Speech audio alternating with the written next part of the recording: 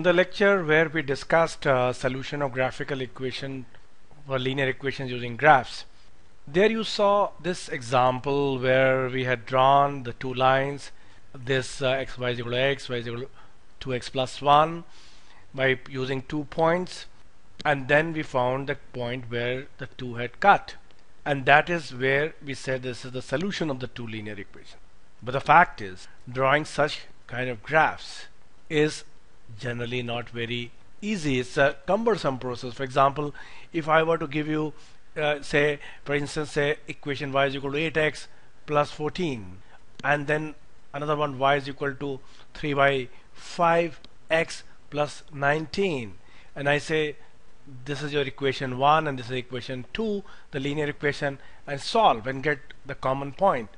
Then if you try to draw these graphs and all, it becomes cumbersome. It is not that easy because plotting is a tedious process, and that's why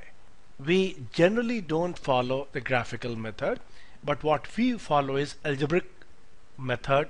and the lectures on algebraic method soon will explain how we use this method in solving linear equations.